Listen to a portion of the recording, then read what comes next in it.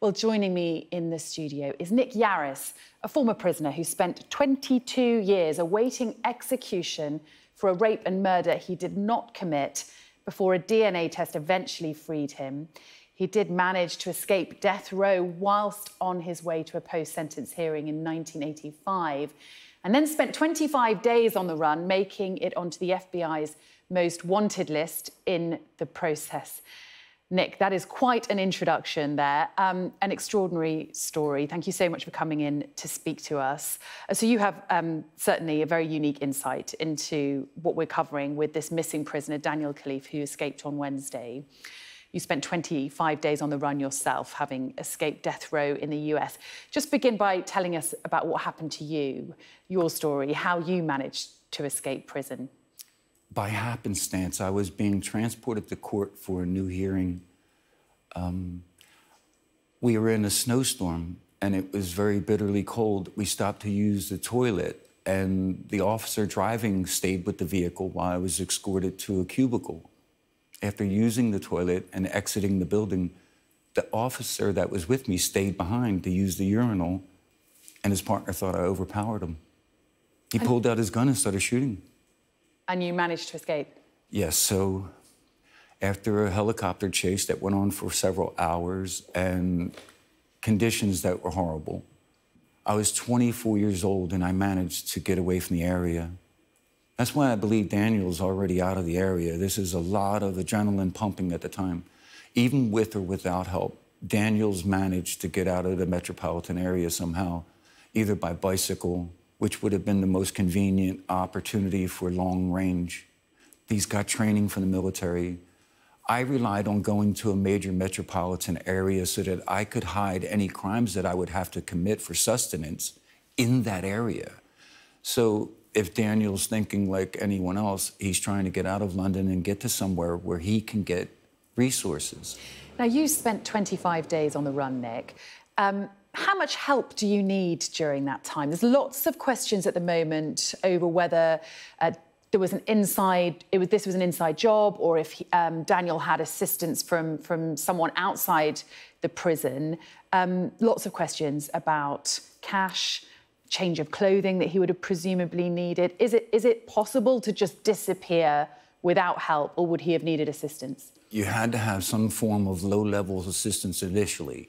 I made it 1,100 miles away with only $150. That initial money given to me from that first source allowed me then to further it. What I believe happened here is that Daniel, if you look at the profile of the case, you have an individual who created a glory scheme. They're a sociopath that seeks that kind of attention by creating a scenario where they discover a bomb or something like that, and they get all this praise. So it shows that he goes to prison and he gets his governors to believe he's this passive, misidentified soldier, and he cons them into trusting him into a position of power where he can escape. This is someone sociopathically very manipulative. So why couldn't he have manipulatively used a previous connection with a paramour or someone from his life, gotten them involved in believing that he's been wronged, and then aiding in his escape? And it only takes a small amount of help. So if I was in a situation and I had only a low amount of resources initially, I could have used the credit card or a debit card and gotten an electric scooter and gotten out of the area, or stolen a bicycle. Once you're on a form of transportation, you can further expound your escape. What would you have done in Daniel's situation? You talked about getting to a metropolitan area. Do you think he could have skipped the country by now? Would he have headed for the nearest port? No, it's too tight of a country. The services in this country, let's be clear. But you can get to Ireland without a passport if you take the ferry. You know, there are options. You can't get near a port. I'm sorry, but the services in this country are tremendously bright. They know what they're doing. Daniel is a young, troubled man who's just got it wrong, and he needs to come back because his mother and family are paying for this right now, and he doesn't know that. I wanted to make a point, too. Daniel knows to go undercover by going into, like, the open areas of beauty. That's why I kept thinking it would be more convenient in this country. You can walk long distances. Why not take a bicycle along a walking path and keep going? Now, police have said Daniel's not a danger to the public. Do you agree? I don't. because in desperation, I hurt people when I escaped, and I knew if I was pushed further, I would have committed crimes beyond that. Daniel's in a situation where he believes that he's going to be gunned down at any minute, and he's in danger of harming someone. This is real. Fear makes people do things they wouldn't otherwise do, and Daniel's already displayed behavior of a sociopath, so he'll justify all of it. Did you ever regret escaping? Was it stressful being on the run for 25 days? Was it frightening? Right now, Khalife has not slept. This is 48 hours in. I don't care how much you try, you're really terrified. This is the biggest event of his young life. This isn't going to go the way he wants, and he's going to make a huge mistake. My hope is that someone isn't harmed by him or during the recapture. Do you think he'll be found? He'll be found. The services in this country are extraordinarily bright and good. They will find Daniel, but does someone have to pay with their life for that? Now, of course, we're talking a bit as well about the fact that he's a former soldier.